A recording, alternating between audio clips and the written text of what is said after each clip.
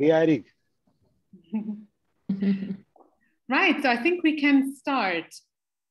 Hello, everyone, and welcome to today's Journal Club. I am not Arthur, as you can see. I'm Sarah Nasser. I'm an editorial fellow for the International Journal of Gynecological Cancer. And first of all, I'd like to thank the ESGO and the IJGC for their continuing support in transitioning and maintaining our journal club as a digital and virtual format.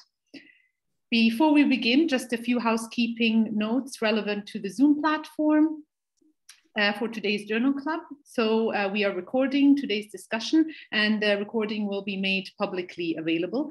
Participants with cameras turned on may appear in the video recording, and we ask everyone please to keep your microphones muted so that everyone can hear the presentations. If you're having any difficulties or questions, please send a message in the chat, and our technical team will try to support and assist as soon as possible. We will also have plenty of time for Q&As, and we definitely encourage you to submit your questions via the chat, questions and comments throughout the session, and we will read those and take those into consideration. So please do that. And with that, I'm very pleased to turn it over to Dr. Pedro Ramirez, Editor-in-Chief of the journal, who will introduce today's article and discussant. Thank you so much, Sarah, and thanks everyone for participating in the Journal Club today. We're really very happy to have Dr. Kathleen Schmaler, who is the primary author of the CONSERVE trial. We're incredibly proud to have the trial published in the journal. As many of you know, CONSERVE was a prospective trial of conservative surgery for low-risk, early-stage cervical cancer. So we're really looking forward to this Journal Club. We're very excited to have Kathleen, and we want to thank all of you for your participation in the Journal Club. I also want to certainly encourage all of you to submit questions. We have a great opportunity to actually directly ask the primary author and principal investigator of the trial. So we're really very looking forward to an interactive and engaging discussion. So with that, I'll pass it on to Kathleen, who's going to give us the overview of the CONSERVE trial. Thank you, Pedro. Good morning, everyone. It's really an honor to be here today to be able to discuss the results of our CONSERVE trial. I have a few slides that I'm going to share.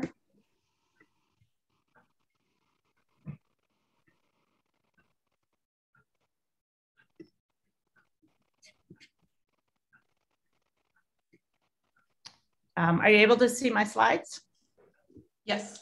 Yes. Okay, great. As Pedro and others mentioned, we just published the results of the CONSERVE trial in the International Journal of Gynecological Cancer. And this was really a huge effort with many amazing collaborators, both from MD Anderson and all over the world. You can see all the authors listed here. A huge thank you especially to Pedro, Renee, and Michael as co-investigators for all their support and collaboration and mentorship in this process. And a big thank you to the journal, the fellows, and Susan for organizing this journal club, and certainly for all the social media. I think that I've never been so famous thanks to all of you. So the background for this study is that the standard of care for early stage cervical cancer is a radical hysterectomy for women who don't desire future fertility and a radical trachelectomy for women who do desire fertility preservation.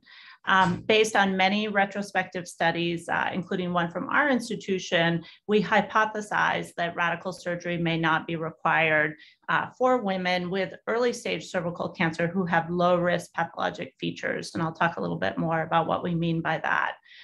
So we designed this single arm study of 100 patients to evaluate the safety and feasibility of performing conservative surgery in women with these low risk features. The study took almost 9 years to complete, from April 2010 to March 2019. As I said, it was a single-arm study. It was a prospective study and a multi-center study that included 14 sites in 9 countries from all over the world, many from Latin America.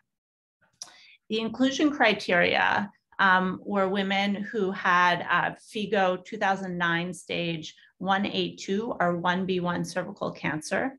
They needed to have squamous cell histology or adenocarcinoma. And for squamous cell, it was grade 1, 2, or 3, but for adenocarcinoma, grade 1 or grade 2 only.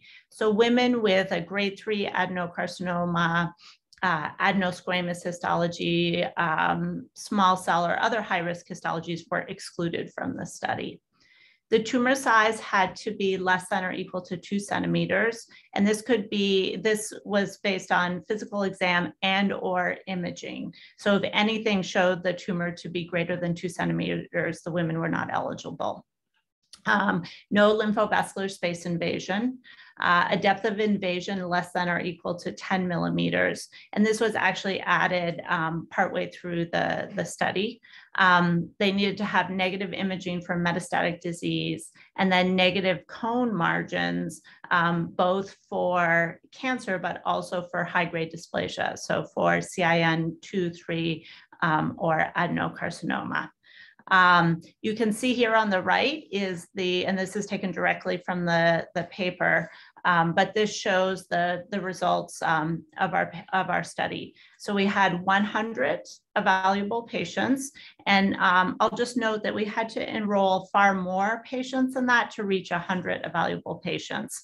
The biggest reason for that is that all the pathology was centrally reviewed at MD Anderson, so all the slides, et cetera. And so we had many cases where the patients were not eligible after histologic review. So of those 100 patients, the women actually had the choice for the type of surgery based on whether or not they desired preservation of fertility. So you can see in the first column that women who desired fertility underwent cervical colonization. And then if all the criteria were met, they were allowed to go on the conserved study. If the criteria were not met, say they had positive margins, they could actually have a second cone done to meet these eligibility criteria. Once they had a cone with negative margins that met all these criteria, they underwent a second surgery to evaluate their lymph nodes, what we call a lymph node assessment. And that assessment was either a full pelvic lymphadenectomy, sentinel lymph node biopsy, lymphatic mapping and sentinel lymph node biopsy alone, or sentinel lymph node biopsy followed by a full lymphadenectomy. We allowed all 3 of those based on the standard of care at that institution, surgeon preference, and that obviously changed throughout the 8+ years of the study. If you look at the second column, this was for women, this was the option for women who did not desire future fertility. So they underwent the cone, and then if needed, they could have a second cone. And then if eligible, they underwent a subsequent surgery where they had a simple hysterectomy. So not a radical hysterectomy, but a simple hysterectomy and a lymph node assessment. Again, sentinel lymph nodes, full lymphadenectomy, or the combination of the 2. And then we had a third group who we also included in the study. And this was women who underwent what we call an inadvertent simple hysterectomy. So these are women who had a hysterectomy prior to going on the study, and it was not known that they had cancer, or it was thought that it was a stage 1A1 tumor, so a simple hysterectomy would be appropriate. And then in these patients, the post-op diagnosis showed that they had stage 1A2 or 1B1 disease. So if women came to us who had had this situation where they had a simple hysterectomy, had a post-op diagnosis of cervical cancer, so an inadvertent simple hysterectomy, because really by standard, they should have had a radical, they were also eligible provided their margins were negative and they met all these pathologic criteria. So now to go to the results, you can see here in both groups 1 and 2, so the women who had a cone followed by lymph node assessment and those who had a cone followed by hysterectomy, we had patients with positive lymph nodes. So 2 in the first group and 3 in the second group, 0 in the third group. So of the 100 patients, we had 5 patients with positive lymph nodes, so 5% positive lymph node rate. This was higher than I had anticipated, given how low risk our patients are, but was significant. And so one of our conclusions is that we still need to do lymph node assessment in these low risk women. And then if we keep going down, we can look at recurrent disease and residual disease. So in the first group, the women who had a cone followed by lymph node assessment, we had 1 patient with recurrent disease, so 1 of 42. Because we take out those 2 patients who had the positive lymph nodes, we did not follow those patients for recurrence, or we followed them separately. In the group that had cone followed by simple hysterectomy, we actually had 1 patient who had residual disease in the hysterectomy specimen. And then of the remaining 36, we had no patients with recurrent disease. And then in the inadvertent group, we had 2 patients, so 2 of 16 or 12.5%, so very high rate of recurrent disease. So just some of the takeaways and the results of the paper. As I said, we had a positive lymph node rate of 5%. The rate of residual disease in the hysterectomy specimen following a conization was 2.5%. This was a patient with adenocarcinoma. She had adenocarcinoma in situ, had the cones, and then was found to have a skip lesion with residual tumor in the hysterectomy specimen. And then, one of our main outcomes was the 2-year recurrence rate, which was 3.5% overall. But when you break it down by those 3 groups, it was 2.4%, or 1 out of 42 in the women who had a cone followed by lymph node assessment, 0 in the women who had conization followed by hysterectomy and lymph node assessment, and then 12.5%, or 2 of 16 among women who had an inadvertent simple hysterectomy followed by lymph node assessment. And so here is just a summary of some of the things that I just said. If you look on the right side, just a little bit more about the follow-up. So the median follow-up was 36.3 months, range of 0 to 68 months. When we look at stage, interestingly, we actually had more patients with stage 1B1 disease, so 67% versus 33% of 1A2. 96 of our 100 patients, so 96%, underwent minimally invasive surgery. This study completed its accrual, or was completing its last few patients when the LAC results were published. So we therefore we made no changes in minimally invasive versus open surgery. Again, our study was not powered to answer this question. But we did have 96, or the very large majority of our patients, undergo their surgeries in a minimally invasive fashion. When we look at the lymph node assessment, 58 patients had a full pelvic lymph node dissection. 38 had full pelvic lymph node plus sentinel nodes, and then 4 patients had sentinel lymph node biopsy only. Again, that became more accepted as a standard of care towards the end of the study. As far as pregnancies, there were 14 pregnancies reported among the 11 women, or 27.5%, who underwent fertility preservation. Of these 14 pregnancies, 13 delivered at term, and 1 resulted in a fetal demise at 22 weeks of gestation.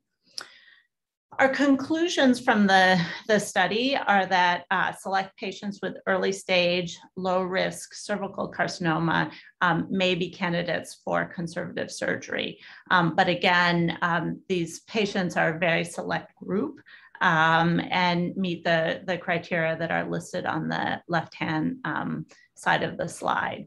There are 2 other ongoing prospective studies, the SHAPE study and GOG 278, which will be published hopefully in the next year or year and a half. And we hope that with all these studies, we'll have very, very good prospective evidence to consider changing the standard of care to conservative surgery, again, assuming that SHAPE and GOG 278 have similar results. And with that, I'd be happy to start taking any questions. Well, Kathleen, thank you so much for the presentation. And again, congratulations for completing this really very important study. Again, I mean, I think that this is the first prospective evaluation of doing something less than a radical hysterectomy in patients with low-risk disease. So we're starting to get questions. And again, I continue to encourage you all to write in your questions. This first question is from Italy, from Nicolo Bizzarri. And he says, you know, patients undergoing conization only and conization plus simple hysterectomy had 2.4% and 0 recurrence, while patients who did not undergo conization had 12.5% recurrence rate. So his question is, can we assume that conization reduces your risk of recurrence in these low risk cervical cancer patients? And again, I mean, I think that this also brings up a subsequent point that has been made regarding doing conization as a protective effect on recurrence rate. So what are your thoughts? Yeah, I think that's a terrific point. In our conclusion and in our discussion, the recommendations based on our data from this study are that women who undergo this inadvertent simple hysterectomy, where they don't have a cone first to remove the tumor, should not undergo conservative surgery. A 12.5% recurrence rate, even though it's a very small number of patients, is just not acceptable to us. And, you know, I think further study is needed to know what's the ideal treatment for these patients, but based on our results, it's not conservative surgery. For the other groups, yes, we had 1 recurrence in the cone-only group. That recurrence was prior to us amending our inclusion criteria. That patient actually had positive margins for high-grade cervical dysplasia, and she also had more than 10 millimeters of stromal invasion. Those 2 inclusion criteria were not part of our initial inclusion criteria back in 2008 when we wrote the study. And after this was one of our very first patients. And when she recurred, and she was a patient from MD Anderson, we stopped the study, paused the study, and changed our inclusion criteria. So although we had 1 recurrence in that group, once we changed those criteria, we actually had 0. We had no additional ones. And then in our hysterectomy group, we had 0. So from that, we hypothesized that removing that tumor with the cone prior to doing the next surgery seems to be safe and effective. So our conclusions from the trial are for those 2 groups of patients that it's safe and feasible to do conservative surgery, but for that group that doesn't have a cone first, it's not. One very important point I want to make is that all these patients had 2 or more surgeries. And so I think what's really important is to do that cone first, either a cold knife cone ideally, or if needed, you know, a LEAP, to really make sure that patients meet the criteria before going on to a simple hysterectomy with lymph node assessment or lymph node assessment only. If we try to skip a step for patient convenience, for cost, for our convenience, we're going to get in trouble. So I think it's really important that you need to do the cone, make sure the patient is eligible. If needed, do a second cone, make sure the patient is eligible, then move on to the next step of surgery. So Kathleen, another question from Fabio Martinelli was, you know, obviously, what about the patients that have carcinoma in situ at the margins? Can we just consider doing a LEAP or a laser for those patients rather than a repeat cold knife cone? Yeah, so I think you can do a LEAP. I would not recommend doing a laser. You need to do something where you have the pathology to review. When in our pre-invasive disease clinic, so in our colposcopy clinic where we're not seeing patients with cancer, we do a repeat cone on those patients usually, especially if they don't desire future fertility. So if they have an underlying diagnosis of cancer as well, you absolutely need to make sure you have negative margins for pre-invasive disease. And I would recommend getting those through an excision so that there's good pathologic review prior to going on to managing these patients with conservative surgery. Kathleen, another question, of course, about the approach, MIS versus open. And the question was, on the patients who had recurrence, what approach was taken in those patients, minimally invasive or open? Yeah, so all the patients with recurrent disease had minimally invasive. So the 2 patients in the inadvertent hysterectomy group had a laparoscopic or robotic hysterectomy, then were diagnosed with the stage 1A2 or 1B1 cancer, and then had a second surgery with the laparoscopic lymph node dissection. Obviously, they couldn't have sentinel nodes because there was no cervix to inject anymore, so they had full lymphadenectomy.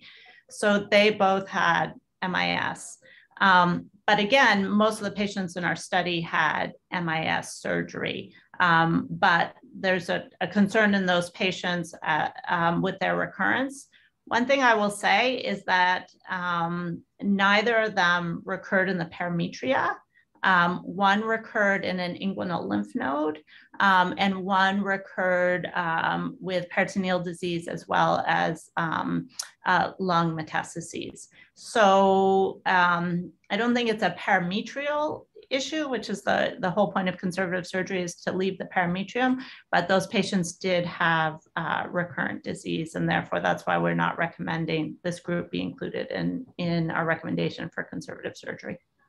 Yeah, and the other things also that I would highlight again is that this study was not a study looking at open versus MIS, and any event that happens in this study is going to happen in the MIS group because overwhelming majority of patients had minimally invasive surgery. So regardless of what your question is, it's going to end up being in the MIS group because that's what patients had.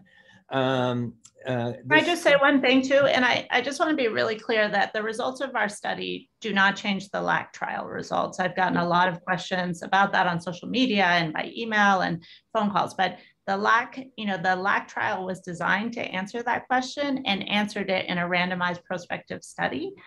So our findings here, again, as Pedro said, this study was not powered for that. It was not even one of our questions when we started. I mean, in fact, it supports the LAC results because all the patients had minimally invasive surgery. Now, and this next question is from Sergey Skugarev in Russia. What was the adjuvant treatment for patients with positive lymph nodes? Great question. So the 5 patients who had positive lymph nodes went on to receive chemoradiation. All of them are without evidence of disease at this point, but they all came off study, received chemoradiation, and then were followed per standard of care. So another question, going back to MIS, Navia Nair, she asked, for those who had MIS hysterectomy, were there any criteria on using the uterine manipulator? No, there were no criteria. It was based on whatever the standard of care was at each institution. And we actually didn't even collect data on that. And then again, just reinforcing what Kathleen was saying, this study was being conducted before we knew the results of the LAC trial. So this study was being conducted when we thought minimally invasive surgery was okay for patients with cervical cancer. So another question from Florencia Noll in Argentina. Almost 30 patients were not eligible after pathology review, primarily due to the presence of lymphovascular space invasion. So do you think that this level of discordance between one center and the other shows the must of having a well-trained pathologist? I think having a well-trained pathologist for everything we do in oncology is really important and crucial, but it's also not realistic, right? Especially in sub-Saharan Africa and in other areas, there just aren't enough pathologists in general, and then certainly those trained to specialize in gynecologic cancer, never mind in cervical cancer. I think, you know, our study was very controversial at the time that we opened it. It may not seem that way now because conservative surgery has sort of become more and more common and a topic of discussion, but it was very controversial even within our own institution at MD Anderson. We were considered a little bit rogue in doing this despite great work by Michael and Pedro and others. So I think that it is the ideal to have a pathologist to very, very carefully look at this. We excluded LVSI and grade 3 adenocarcinoma and adenosquamous carcinoma due to the concerns at that time of the higher risk of recurrence. And higher risk of lymph node involvement. Again, there's retrospective data on these topics, but not great prospective data.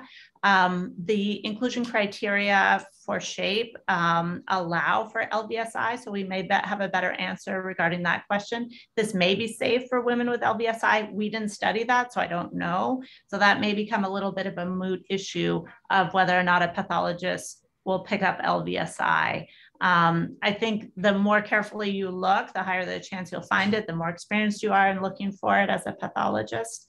I think the key point for us is depth of invasion and margin status. I think margin status is really important, which is a little bit easier to determine than LVSI. So although it's ideal to have this pathologic review, and I think it's a huge strength of our study, it's also not realistic for treating women with cervical cancer around the world. Thank you, Kathleen. Another question, this one comes from Rene Pareja in Colombia. He says the relapse rate among those patients who had an inadvertent hysterectomy was surprisingly high, particularly in those without residual disease.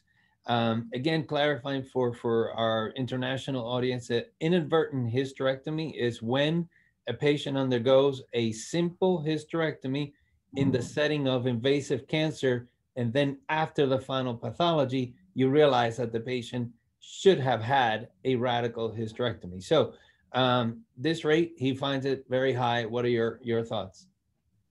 Yeah, we were also very surprised by this, and we actually stopped the study. We paused the study.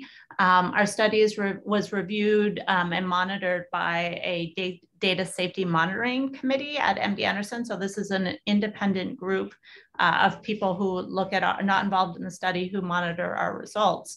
And we were required actually to close the study when we had those 2 recurrences. We don't know why. You know, as I said, both those patients had MIS surgery. They had residual cancer. It was before we had any results from the LAC trial. So we were really baffled by this. But then as the LAC results became available, I think it shed a little bit more light into, you know, that these patients are at higher risk. And again, the recurrences were not in the parametria. They were distant recurrences.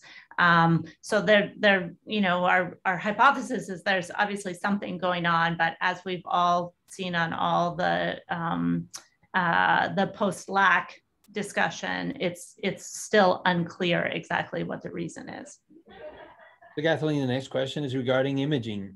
Should we use PET-CT as an exclusion criteria or as an evaluation of these patients in whom you're thinking about conservative surgery? Yeah, so a PET scan is helpful in making sure there's no metastatic disease. Obviously, we wouldn't include anyone for surgery, and certainly not for conservative surgery if they had metastatic disease. And then I think also we want to measure tumor size.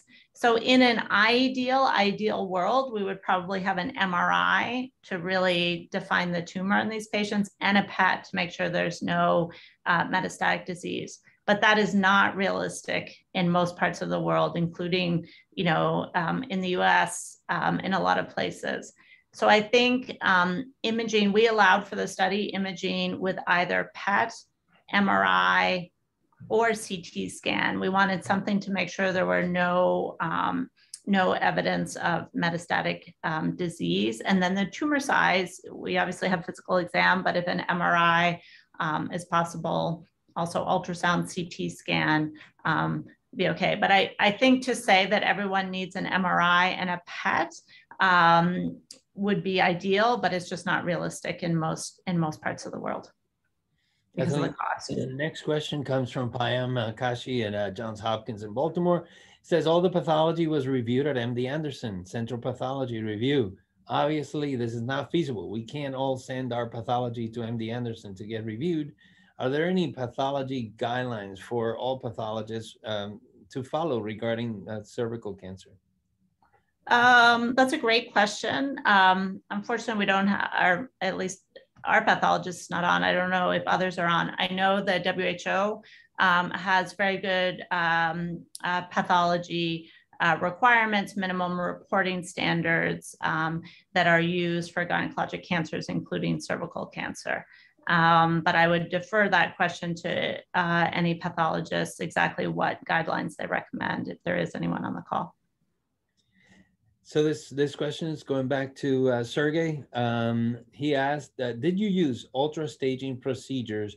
Do you have any data on your rates of macro versus micro versus isolated tumor cells in your data?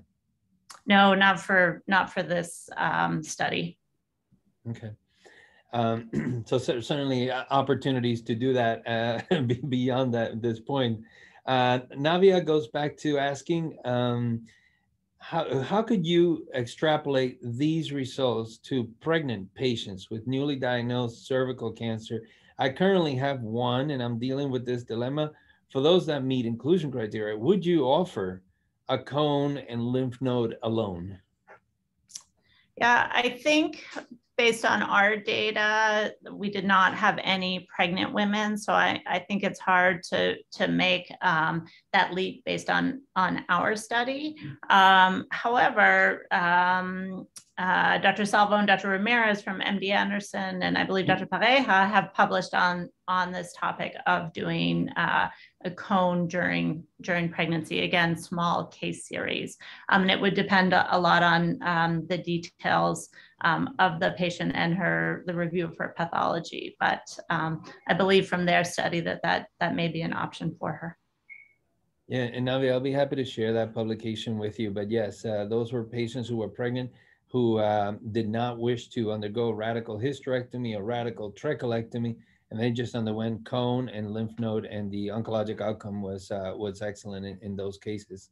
I also wanted to get to some of the questions from our fellows, and perhaps we can actually, in the interest of time, Ceci, we can just go straight to the questions rather than the polls, so that we can get more opportunities to discuss this with Dr. Schmaler. So Cecilia Darin from Argentina will ask the first question. Hi, thank you, Pedro, and thank you, Dr. Schmaler, for this great article. Well, one of my first questions, actually, I think it has already been discussed. It's about these favorable results that we see in the CONSERVE trials. Do you think they have to do more with the strict criteria selection and the low-risk patients, or the fact that they all have a cone with negative margins and no residual tumor?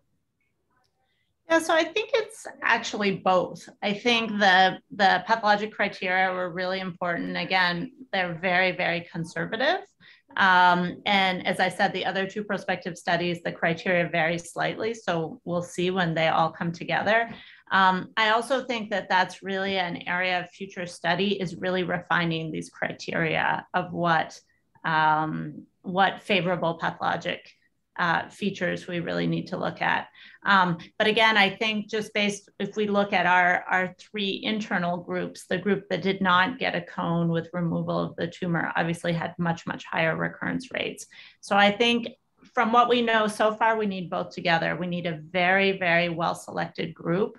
And then we need to make sure they have a cone with negative margins prior to the conservative management. One of my biggest concerns about this study, and the reason I'm so grateful for the Journal Club, for the podcast, for all the social media, is that we don't skip steps, that we don't start saying, oh, well, she has LVSI, it's probably okay, or her margins are positive for CIN3, it's probably okay. Oh, I want to do it as one procedure, so I'll do a cone and a hyst in the same surgery without good frozen section. I'm just really worried that people will say, oh, conservative surgery is safe and start to cut corners, and then we will harm women. Thank you, Kathleen. The next question comes from Emma, who has stayed up late in Australia, Emma Allison. So Emma, I hope you're still with us. What is your question? I'm here. Thank you, Pedro. Hi, Kathleen. Was just wondering what the justification and evidence was for the depth of invasion cutoff being 10 millimeters. Yeah, so that was based on some retrospective studies. There's a big study by Al Covens in Toronto and Jason Wright when he was at WashU, looking at radical hysterectomy specimens after the fact. So the women underwent a radical hysterectomy, and then they looked back to see how many had parametrial invasion.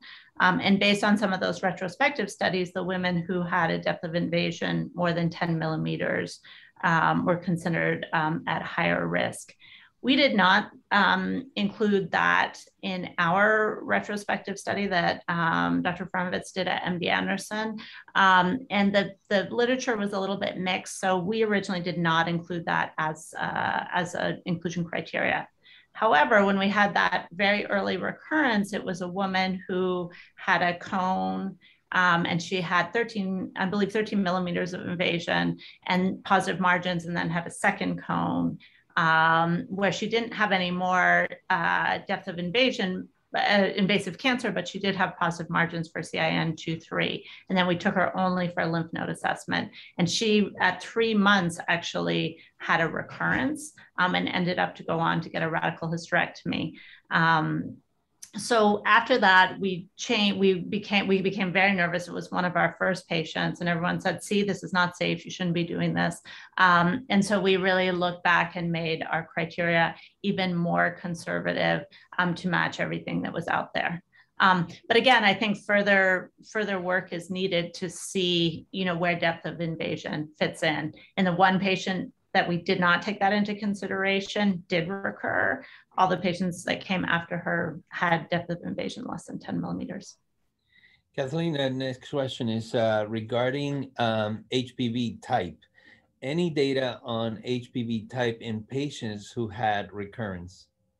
No, we did not include HPV testing either in the initial diagnosis or in follow-up of these patients. HPV typing was actually just becoming available even in the US during the study.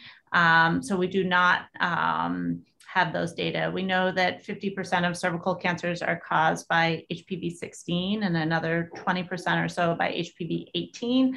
And there's ongoing work to see if, we can predict recurrences based on HPV testing, but that was not part of the study. We sort of had the old school, we saw everyone every 3 months with a PAP, an exam, for 2 years.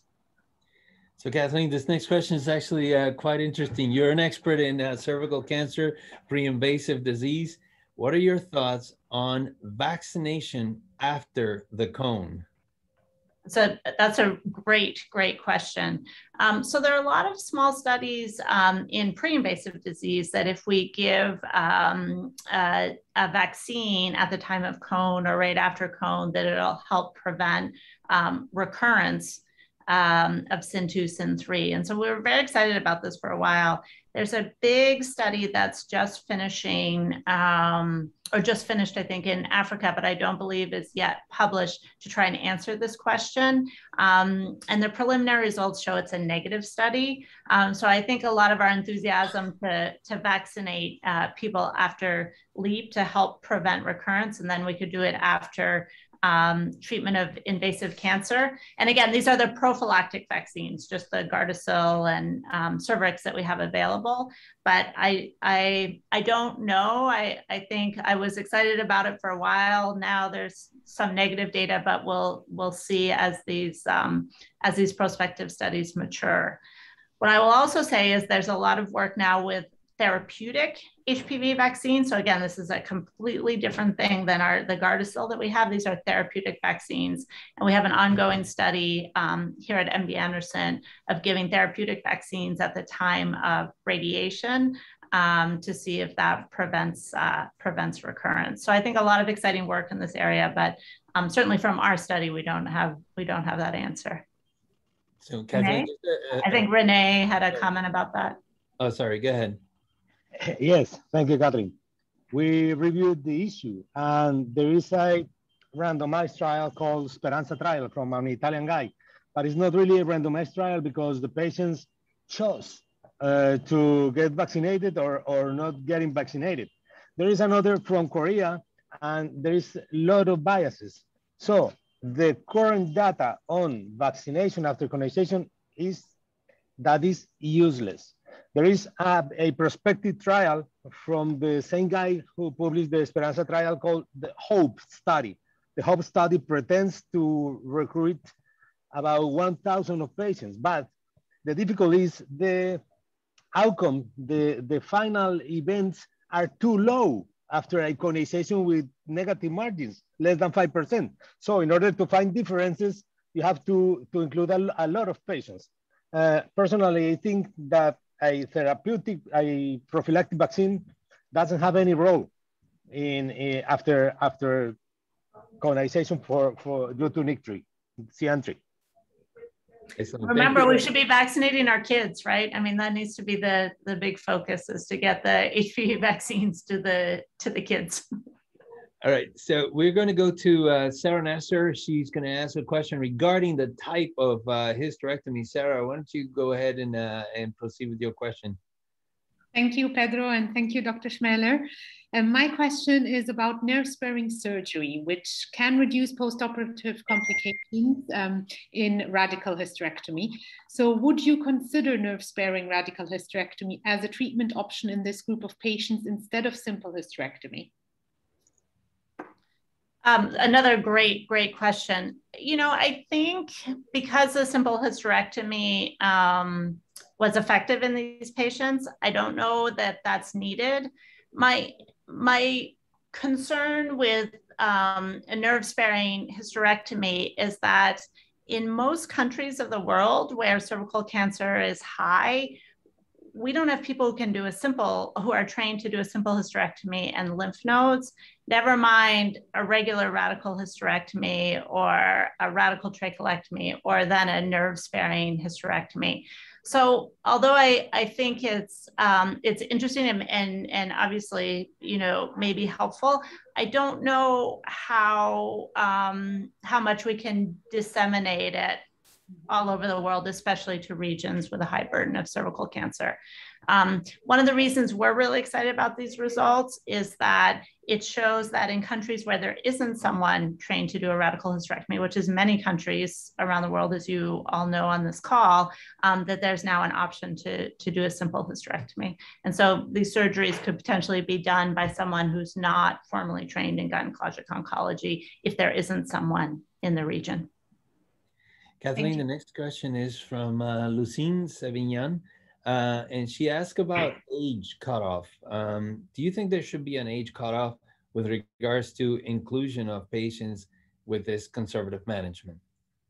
So I think that it's all about desire for future fertility, but then also probability of future fertility. So obviously for simple hysterectomy, there's no age cutoff. For fertility preservation and doing a cone and nodes, I think what's important, if possible, is to have an evaluation with someone who specializes in reproductive endocrinology and infertility, to have a discussion with the patient about what's realistic about becoming pregnant in the future. That field is changing so fast, and I am in no way an expert on it, despite being trained as an OBGYN.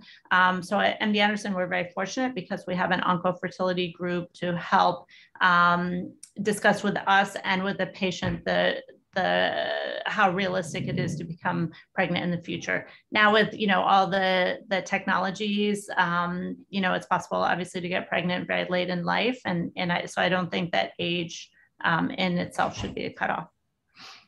Well, Kathleen, I know that we obviously so grateful for you addressing all of these questions. We want to be respectful of your time. We have one last question from Natalia Rodriguez. I think it's very fitting because it kind of gives like the global perspective on how we should move forward. So Natalia, you want to go ahead? Yes, thank you, Pedro, and thank you, Dr. Smeller, for the nice presentation. So my question is about counseling. So how have these findings changed how you counsel your patients now? That's a terrific question to end. So what we actually decided as a group at MD Anderson is that we now have these prospective data. So for women in one of the two first groups, so either cone who want fertility or cone who meet all the criteria who don't want fertility, that we could manage them conservatively with lymph node assessment, or no desire for fertility, a simple hysterectomy and lymph node assessment. Telling them about this study, that it's one study, it has not been replicated yet, but that it's an option for them. I don't think we have enough data based on this to change NCCN guidelines or other international guidelines, but it's very exciting that we have these two other studies coming that may be able to, will provide additional data, and if confirmed, then we could change the guidelines. If not confirmed, then we really need to go back to the drawing board and think about, is this safe, and in which a group of women is it safe? So the bottom line is we are, I have not seen a patient since this was published who meet the criteria, but if they meet the criteria, then I would offer them conservative surgery, letting them know that this is a very limited amount of data, but good prospective data. Okay. Well, Kathleen, thank you so much. Congratulations once again. You should be extremely proud. We're all extremely proud of you and the work you've done, and the network that you created in the collaboration for this study. We want to, obviously thank all of those who participated in the study, all the patients who took part in the study. For today's session, we want to thank all of you who joined us for asking so many really fantastic questions. The Journal Club recording is going to be available in the website for the International Journal of Gynecological Cancer. And again, we really look forward to you joining us for the next Journal Club in November. Thank you for all the fellows, and thanks to the IJGCS for hosting this Journal Club. Really a fantastic job. Thank you all so much. Pedro, can I just mention before we leave, I would like to take a screenshot of all the participants. So if you want to be on the screenshot, please turn your camera on and I will try and take a screenshot. You're taking on Nicolo's job now. It's the Italians, you see. That's right. I was going to say that actually. Thank you, Sarah. You Thank you. Amazing. You see, Nicolo, I give you credit. Excellent. So everybody So smile and say concert. Sarah, please, Yeah. put the mosaic view. Yes, I've put the mosaic view. I've got 3 pages, Renee. So good. Excellent. Right. 1, 2. Thank you, Sarah. 3. Great. One more time. Getting through all of them. 1, 2, 3. Perfect. Oh, I love the team there. And I love one the feedback, last time. the clicking feedback. 1, 2, and 3. Lovely. Thank you. Thank you, Sarah. Thank you very much. Thank you very much. Thank you, Kathleen. Thank you, everybody. Thank you. Bye. Bye. Thank you. Bye-bye.